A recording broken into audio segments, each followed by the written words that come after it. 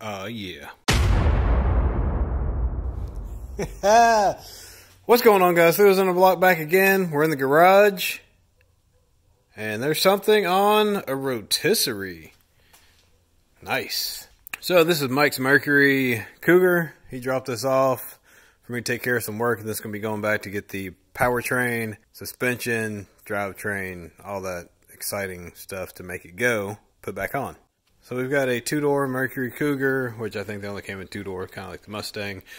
And you can see there has been some modification here to tuck a wider tire in the rear. And aside from that, everything seems to be stock.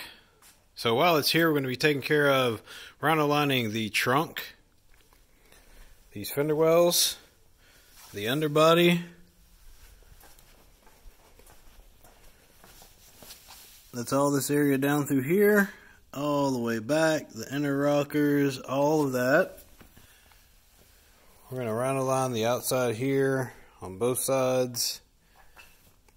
Anywhere where there's not going to be paint and is going to be exposed to road dirt, water, grime, all that kind of stuff. Same thing on this side. All of that. We're also going to take care of painting the interior. So the metal dash is going to paint. The glove box. Then there's some garnish trim that goes around this area here and up there and over there and back around there and up here and all that kind of fun stuff. As well as the interior, we're going to take care of painting the steering column, which is sitting back there on a cart. There'll be a fuel cell that goes in the rear. We're going to take care of painting that as well. And that will be it for this portion of the work. So we got back here. It's an I Did It steering column. I believe this one's raw steel, so we'll be painting this the interior color. So ready to go. That's the hood latch. We'll be painting that up. And then we also have some Raptor liner that we're going to be putting under the body, and some paint of various sheens and finishes that we'll be using for the engine bay and the interior. So that is pretty much it. All the goodies are here on the cart, ready to go. Oh yes, here are the interior trim pieces that we're going to paint. These have all been sandblasted, which is super cool, because if you look, you flip one of these over, these trim pieces have some very intricate parts. Look at the detail in that thing. So cool. So cool.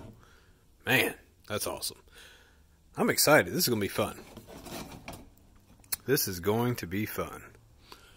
And in here we've also got an ashtray, I believe. Yep, ashtray. And the glove box for the inside.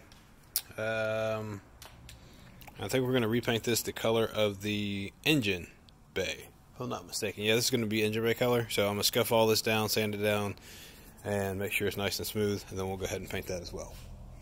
I don't know which gun I'm going to use on this work. I'm probably going to use my Mini 888 for these small parts, because it does a really good job with fan adjustment and fine atomization. It's got a 1.0 tip, so that's probably what I'll use on all these small parts. I could use a larger gun, but in order to get a really fine, nice finish, that's probably what I'll use. That's this one right here, the Mini 888. It's a little bit dirty. It's been sitting back here getting dust all over it. But that's the one I'll be using for the small parts. Oh, I'm sorry, it's a 1.2. So, yeah. I've used that one before. I did the mirrors and the ladder bars. No, traction bars for the Paul Hunter Camaro with this. Worked out really good. It's a nice gun. Actually been pretty impressed with it for a generic. Then for the rest of the body of the car, I'll probably, I've been really wearing out this R500 as my, kind of my go-to. However, we may get the Mark 1 back out, because you guys know I love this thing. And yes, completely disassembled. I took it apart, I cleaned it, I didn't even reassemble it. It's been sitting there. Let's see, what else I got back here on the shelf? I got the N-Tools N30, which is a really good gun. I had a problem with it leaking down here on this fitting where my pinky's at, and I ended up taking it apart and putting it to the side. The manufacturer actually sent me a replacement part, so we may pull this out and take care of spraying the interior. It's a small bodied gun, has a really nice fan, easily adjustable here, similar to the Mark 1, just a little bit different, but it's a pretty cool gun. I do like that one as well. And well, since I'm back here, I have another spray gun up here, and that one there, and I've got more spray guns in here. Look at that. Maybe we should do a giveaway. What do you think? A giveaway? Giveaway? I think so. Alright, I think that's it for the, yeah, I think that's it. Those are all the trim pieces. We'll paint those. I've got a rack, actually. Let's see. That rack back there, up at the front of the shop. This is what I'll hang those pieces from if you guys are curious as to how I do this. You'll see this later, of course, when I go to paint these, but it's a rack that I take wire and I will tie to the mounting post so I can spray the entire row of parts all at one time so I get the same finish, everything, all the way across. So that's how I do that. Works really good. I use this rack for a lot of stuff, actually. I use it for the Ice White Silverado White Lightning. I used it for the Pole Hunter Camaro. Golly, what else?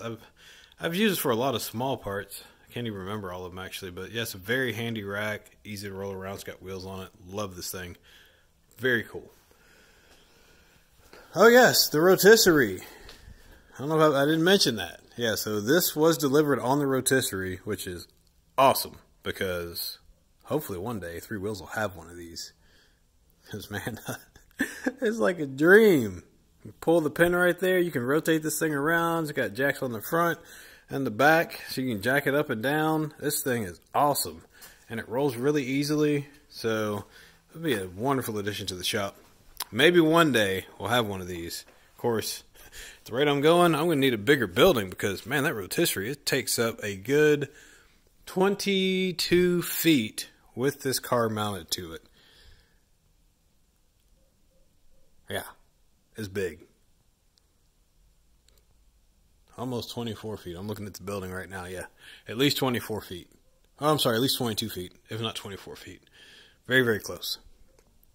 Because my purlins are 12 feet apart, and that's 24 feet right there. You can see we're pretty much there, and we're just inside the door. So, if you're wondering how big, of course it also depends on the size of the vehicle, which this Cougar's got some girth to her. She's pretty long. And she's thick. Look at those fenders. Flared out. Oh yeah. So this will be a Pro Touring build, just in case you guys are wondering. The owner has some pretty cool plans for this thing.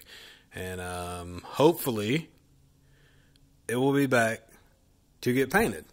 So I'm taking care of the underwork right now and the engine bay and this stuff, and hopefully he'll decide that I'm the one who's going to paint it for him, because that would be pretty cool for me to do another pretty much start to finish. You guys know I did the Pole Hunter Camaro. Similar.